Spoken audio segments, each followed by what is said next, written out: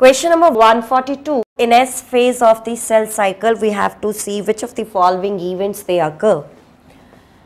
So you know that in the interphase there is presence of three phases, that is G1, S and G2 phase. So let's say there is a haploid cell which is in G1 phase, and in the G1 phase the concentration of DNA which is present, that is 1C. Now in the S phase DNA duplication will occur, so the concentration it doubles from 1C to 2C, right?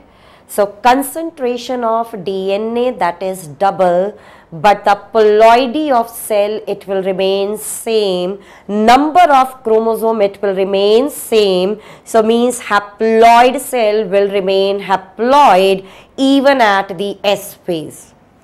Similarly, if it is a diploid cell, then in the G1 phase the amount of DNA which is present, that is 2C, and in the S phase DNA duplication will occur, so from 2C the amount will be changed to 4C.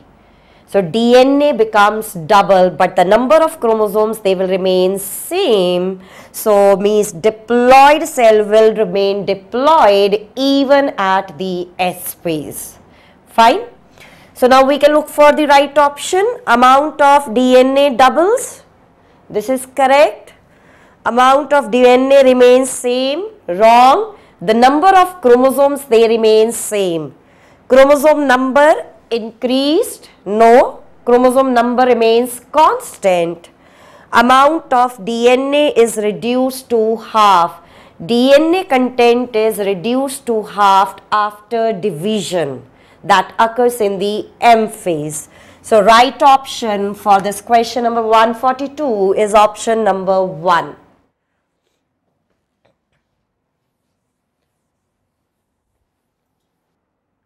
Question number 143. Which of the following structure helps in bacteria for locomotion?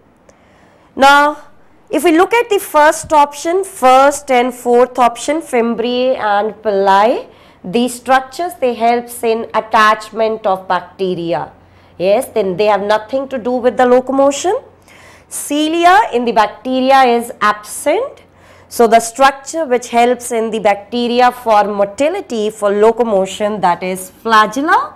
And in the bacteria, the flagella which is present, that is made up of flagellin protein. And if we compare it with the flagella of eukaryotes, then the eukaryotic flagella, it is made up of tubulin protein.